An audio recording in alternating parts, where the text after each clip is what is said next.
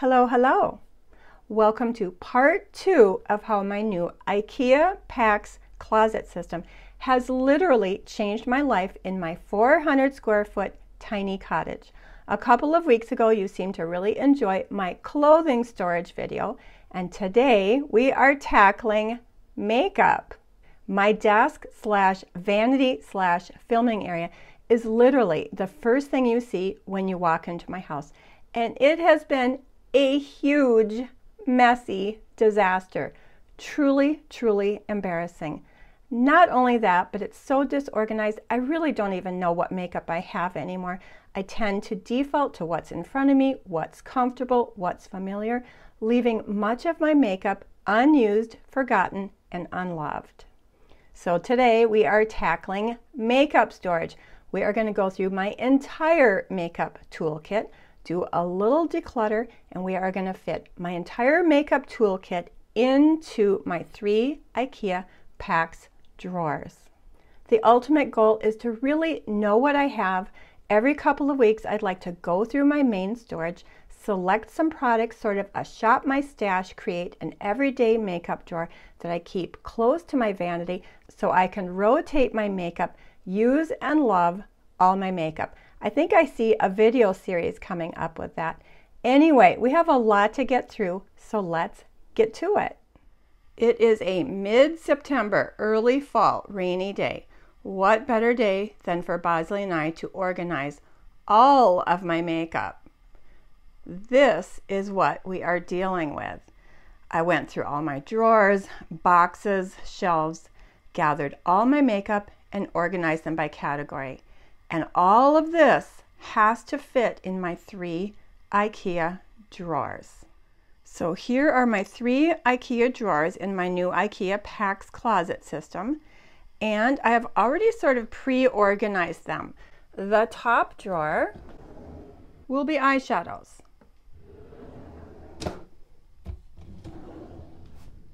The middle drawer will be Complexion products. Those are Ikea organizers that fit perfectly into the drawer.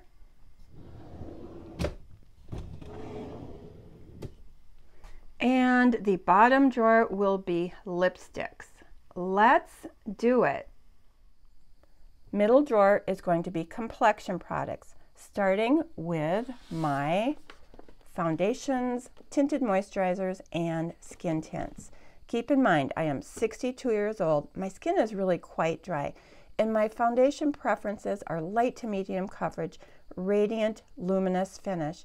Anything too heavy coverage or too matte just makes my 62-year-old skin look older and drier. So let's get these put away. Now, I am not going to be ranking these, and I am not going to be doing super in-depth reviews. We have way too much to get through. This is more of a collection overview and just getting things put away. Starting with my Lisa Eldridge Seamless Skin Foundation. You know how much I absolutely adore Lisa Eldridge. I love her lipsticks. So I was so excited when she came out with a foundation last year, ordered it immediately. Unfortunately, I have found this to be a very tricky foundation to work with. It is super pigmented. That tiny, tiny little pump goes a really long way. Really, it's more of a full coverage foundation, and there is no natural radiance to this foundation at all. I found it to just cling to dry patches and look very makeup-y. Last winter, I did include it in a favorites and fail as a fail. However, I have played with it a little bit more this summer when my skin isn't quite as dry. I find that if I add a little e.l.f. Halo Glow, it cuts the coverage and gives it a little bit of radiance. So this is not my favorite foundation. It is on the chopping block, but I have found a way to make it work. So I am going to keep that for a little while. My goodness, I am not going to have time to swatch all these. I really need to keep it to mini reviews. Next up, one of my favorite foundations, IT Cosmetics Your Skin But Better Foundation Plus Skincare. I have it in 2 shades, 22N Light Neutral, 32N Medium Neutral, Summer and Winter Color. This is just a really easy, highly blendable, very light to medium coverage, natural skin-like finish. Super easy, absolutely love it. In fact, I think I have repurchased my winter shade once, so that is a winner. Another foundation I very much enjoy, the number 7 Lift and Illuminate Triple Action Serum Foundation. Very affordable, and that is a keeper. A foundation I haven't quite formed a final opinion on yet is the Kosas Revealer Skin Improving Foundation. Finding a shade was super tricky. I finally settled on 180. You know, I really need to play with this. I haven't been wearing foundation that much this summer. I am leaning more on tinted moisturizers, but come fall, I need to play with that and form some final opinions. One of my really solid foundations is the Sephora Best Skin Ever foundation. This is just a great everyday basic foundation. Light to medium coverage, natural skin-like, slightly radiant finish, very easy to blend, also very affordable.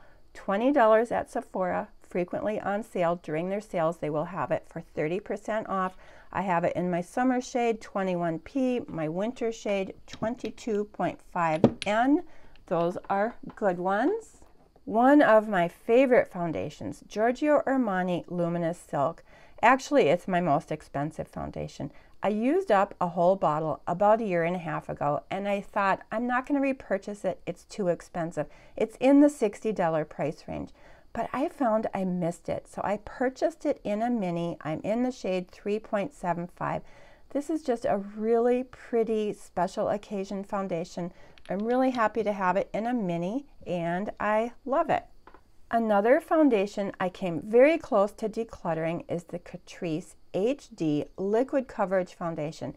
It is a full coverage matte foundation, and it is long wear. When I wear this alone, yes, it makes my skin look older and drier, but again, I recently found that if I mix it in with some e.l.f. Halo Glow, it cuts the coverage, adds some radiance, and I am going to keep that. And my last dedicated foundation is the Charlotte's Beautiful Skin Foundation. I absolutely love this foundation. Medium coverage, radiant, glowy finish. Some people find it a little bit too glowy, but this is perfect for my super dry winter skin. I have a whole dedicated review video on this where I show the application. It is gorgeous. I will be using it up this winter. I absolutely love that foundation. On to tinted moisturizers. For sure, during the summer, I lean heavily on tinted moisturizers. And my most reached for tinted moisturizer this summer has been the Tarte Maracuja Tinted Hydrator. I have it in the shade 20N Light Neutral. This is just so effortless. It applies like a dream. It has light medium coverage. It always looks natural. You know, I did a whole tinted moisturizer roundup and ranking video a couple of months ago. This did rank high, but it wasn't number 1. But I will say it is my most reached for tinted moisturizer this summer. I will link that video below. Another tinted moisturizer that's just super solid and incredibly affordable is the WetnWild Tinted Hydrator. I have repurchased this a couple of times. Again, effortless, easy, always looks natural. I have it in the shade Light Medium.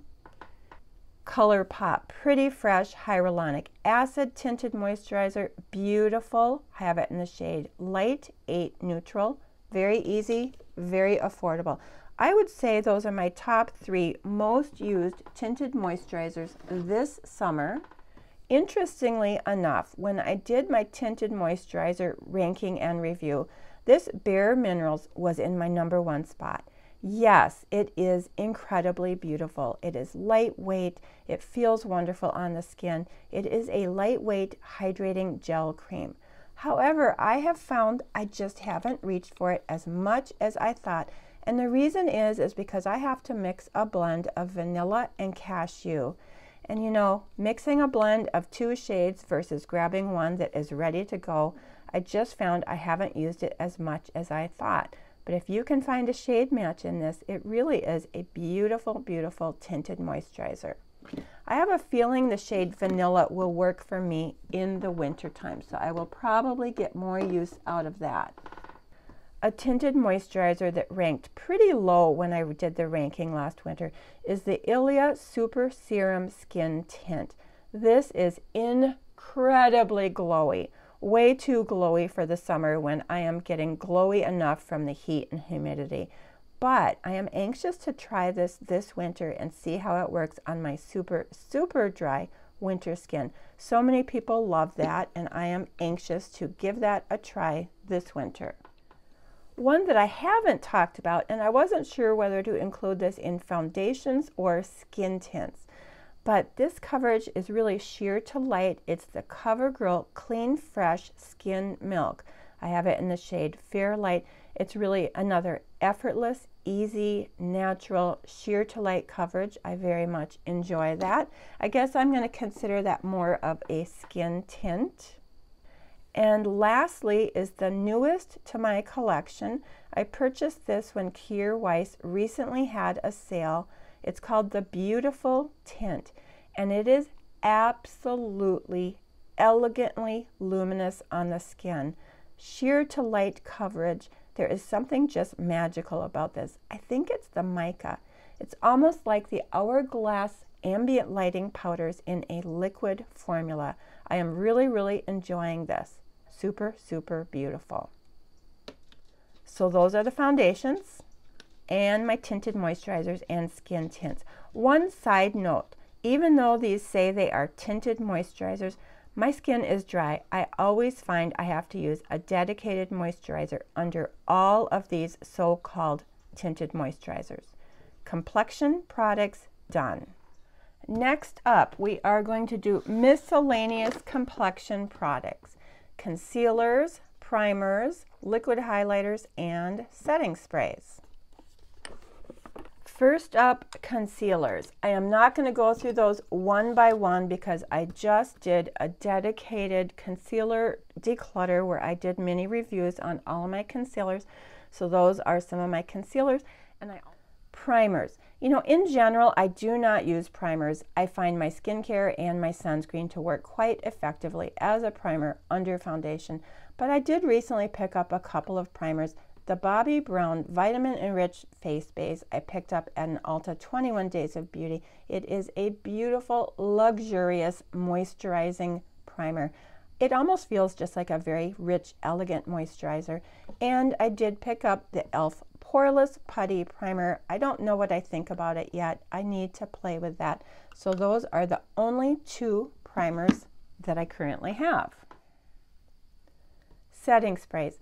Again, setting sprays, not something I use on an everyday basis, but there are times during the hot, humid summer where these have really come in handy. Urban Decay All Nighter Classic Setting Spray. I think this is a mini. And the Charlotte Tilbury Airbrush Flawless Setting Spray. Fragrance-free and alcohol-free. And I recently discovered that the Urban Decay All Nighter, the second ingredient is denatured alcohol, so I am decluttering that. The Charlotte's Airbrush Flawless Setting Spray is the only setting spray I need. I do believe this is a mini. It is a really, really good setting spray. Liquid highlighters. You know how much I absolutely adore my Charlotte Tilbury Hollywood Flawless Filter. I've talked about it a million times. I have it in the shade 3, and it now comes in a mini, so there is the shade 2. I recently did a video where I compared the e.l.f. Halo Glow to the Charlotte Tilbury Hollywood Flawless Filter. I am not saying it's a dupe, but they are pretty close.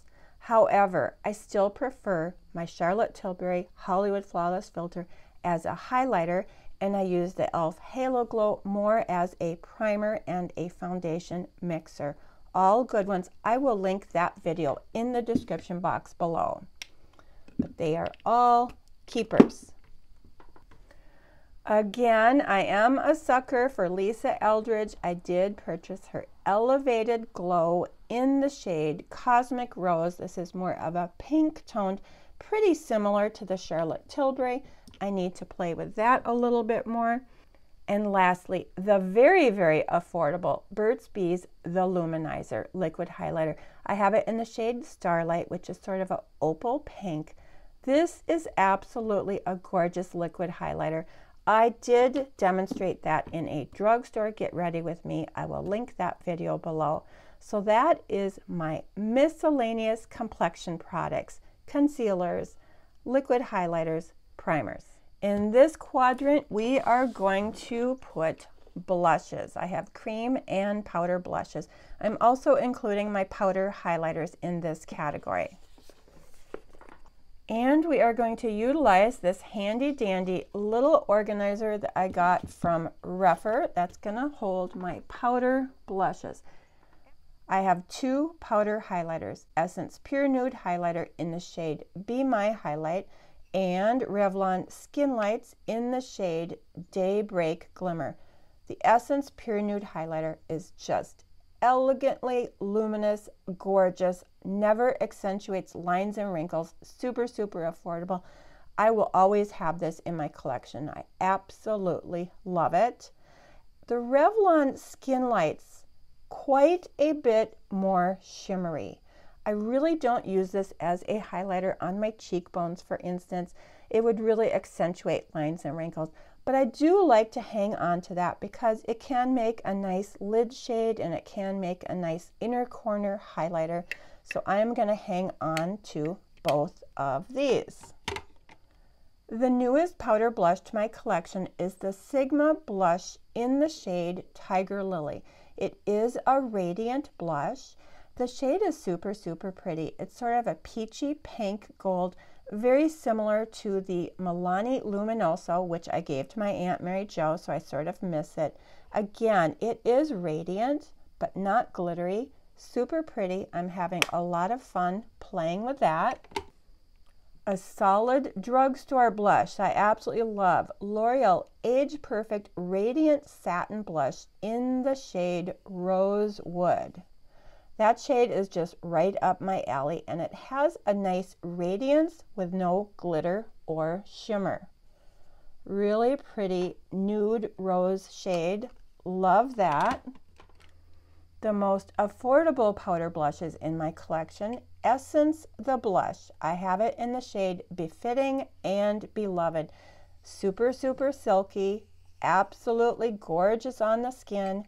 Definitely keeping these. I believe they're under $5. Love those. Probably the longest lasting powder blushes in my collection are these Tarte Amazonian Clay powder blushes. I have it in the shade Seduced and Partay. Seduced, Partay. These are super long lasting, very blendable, very pigmented, gorgeous on the skin. Absolutely love those.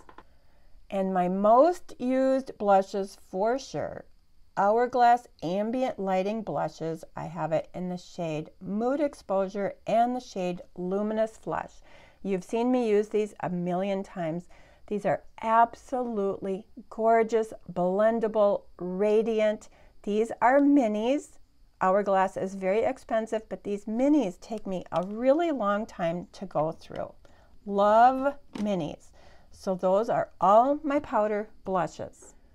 Moving on to cream and liquid blushes, starting with my Rare Beauty Soft Pinch Blush Trio. These are minis, and I am so glad I purchased a mini because these are incredibly pigmented. A tiny bit goes a super long way. I did do a video demonstrating these. It would take me absolutely forever to go for a full size, so I'm really glad I have the mini. My most used cream blush has to be the Milani Cheek Kiss. I have it in the shade Nude Kiss, and I have it in the shade Blushing Berry. Nude Kiss, Blushing Berry. Super easy to work with, very pigmented, very blendable, really solid, affordable. Love those. Honest Beauty Cream Blush in the shade Peony. Now this blush is a little bit stiffer and a little bit trickier to blend than the Milani, but I absolutely adore that peachy pink shade. super brightening, so I'm absolutely keeping this. Fenty Beauty Cheeks Out Cream Blush in the shade Summertime Wine. Gorgeous, love it. And the newest cream blush to my collection is the Weis Cream Blush in the shade Blossoming. Again, I purchased it when Weis had a sale. I just love that shade. I've been wearing it most of the summer. Absolutely love it. It comes in these refillable, recyclable cardboard containers. You can buy the refills. Really beautiful. Absolutely love it. Another blush I really love is the Merit Beauty Cream Blush in the shade Raspberry Beret. Once again, I did a video demonstrating this blush. It is just so easy. I love the color. I love the name. I enjoy the packaging. Definitely a keeper. This is going to be an unpopular opinion. This is the e.l.f. Putty Blush that everybody loves, and I loved it when I first got it as well. But I just find this to be really stiff and really patchy and really difficult to blend. They don't have the shade names on the package, so I do not know what shade this is. I am decluttering this. I just don't enjoy using it, and I don't like the way it looks on my skin. Now, I have been hearing about the new e.l.f. Luminous Putty Blush. I took a look at that at the drugstore, and I could literally see glitter in the package. So that's a no for me. This e.l.f. Putty Blush, unpopular opinion, I am decluttering it. The very first cream blush I purchased several years ago is this WetnWild Mega Glow Makeup Stick in the shade Floral Majority. I did enjoy this, but it is old, the packaging is falling apart, and I just don't reach for it over some of my other more favorite cream blushes, so this is being decluttered. Two more blushes I am decluttering, the Flower Beauty Blush Bombs. Again, these were some of the first cream blushes that I purchased. I really just don't enjoy this squeezy applicator. It's really hard to get the right amount. I just don't reach for these over the other blushes that I enjoy more. And actually, I sort of had to blend these two colors together to get a color that I enjoyed. So I am decluttering these. A cream blush I am not decluttering is the Lisa Eldridge Seamless Skin Enlivening Blush. She doesn't have it available on her website right now. This came out about a year ago. I think it's because she had problems with the packaging. I know Kiki had her package burst open at the seam there. And I think the reason is it is a pretty thick formula to try to squeeze out of that tiny tube. But it is such a beautiful, blendable, and I absolutely love that shade, Pink Soap. So that is definitely a keeper. I hope she comes out with these again and fixes the packaging problem, because it really, really is a beautiful cream blush. So that is it for blushes, powder blushes, cream blushes, and liquid blushes. In this last quadrant, I'm going to put bronzers and finishing and setting powders, and we have quite a bit to get through. Starting with bronzers, an oldie but a goodie is the Physician Formula Butter Bronzer. I have it in the shade Bronzer. You can see it is well used. It is a beautiful, silky, radiant formula. It does have that beach-like scent. I really do not enjoy the bulky packaging, but it is a classic and it is a good one. But I have to admit, since I purchased the Milani Silky Matte Bronzer in the shade Sunlight, I tend to reach for the Milani way more than the Physician's Formula. That's another affordable, good bronzer. And then my most recent bronzer purchase is the L'Oreal Infallible 24-Hour Fresh Wear Bronzer. Really beautiful, silky formula. It's another good one. My favorite powder bronzer, certainly my most expensive powder bronzer, is the bronzer that comes in the Charlotte Tilbury Film Star Bronze and Glow. It is just a perfect shade for me. It's not too warm. Absolutely love it. And I also very much enjoy that highlighter.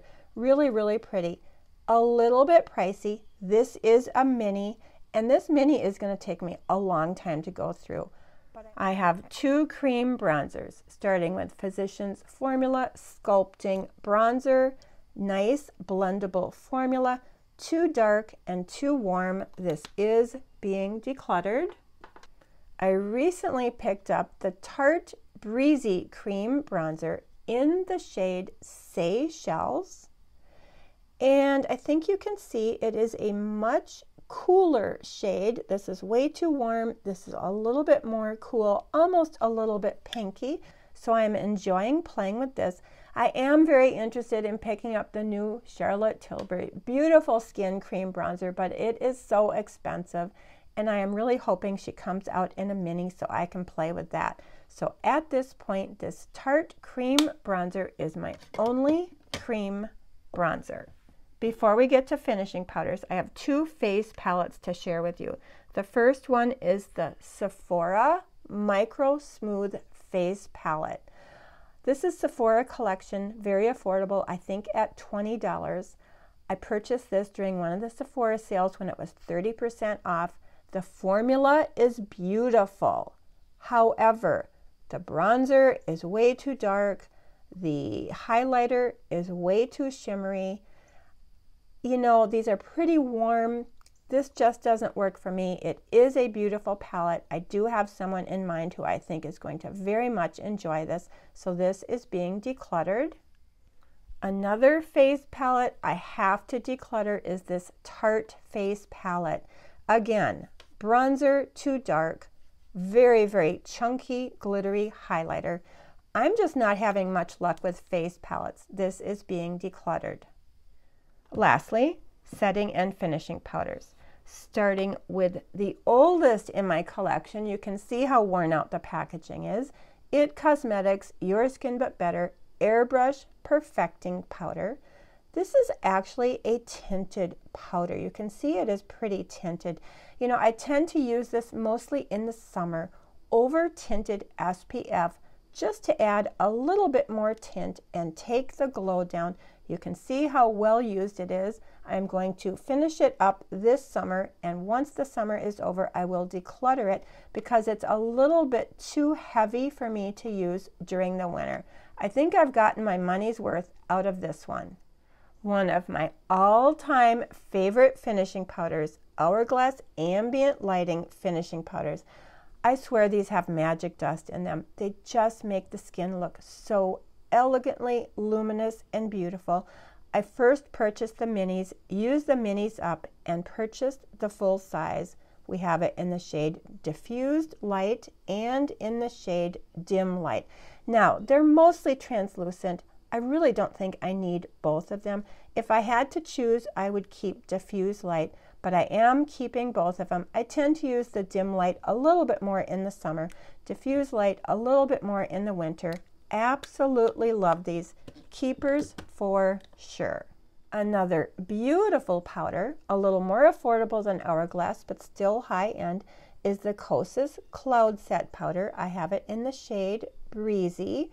Mostly translucent, but it does come in shades. This is just a really easy to use powder. Takes the shine down, leaves the glow, sets the makeup, never looks cakey. Absolutely love it. On the more affordable side, I've been talking about this one quite a bit lately. Physician Formula Butter Believe It Powder. It is translucent, it is finely milled, it disappears into the skin, it is affordable. This has been giving my Cloud Set a run for its money. This is a good one. Don't love the bulky packaging, but it is a beautiful, affordable powder. Another relatively affordable powder is the No. 7 Lift and Illuminate Powder. So many people love this. They say it's a dupe for the Charlotte Tilbury powder. I've never tried the Charlotte Tilbury powder, so I can't speak to that. They say it's translucent, but I bought the shade medium and it darkened my skin, so I purchased the shade light. It's a little bit too light for my skin. As much as people rave about this and love it, it just doesn't work for me. I do have a super fair-skinned friend I think might enjoy it, so this is being decluttered. Last two powders are both loose, translucent setting powders. This is the Hourglass Veil and the e.l.f. Halo Glow. They're both translucent and they're both loose. I actually used up previously an entire Hourglass Veil translucent loose setting powder. Absolutely loved it, so this is a repurchase. I have to say the e.l.f. Halo Glow setting powder is a much more affordable alternative to the Hourglass. They are both beautiful on mature skin, never accentuate lines and wrinkles, give a beautiful, elegant glow. These are keepers. All right. Powders, bronzers, blushes, miscellaneous foundations, complexion drawer, done. Editing Tamara here. Even though I fully intended to share with you my entire makeup collection and storage in today's video, I just finished editing the complexion drawer and we are almost at 30 minutes. I definitely bit off more than I could chew in one video. So we are going to call today's video part 1, and my next video will be part 2, and we will go through eyeshadows and lipstick, and I will show you the reveal of my made over vanity desk and filming area. It truly has been life-changing. Anyway, thank you for hanging in there with me. I really appreciate your time. I hope you have a beautiful day and a wonderful week, and I really hope to see you in my next video, Makeup, Storage, and Organization, Part 2. Thank you. Bye.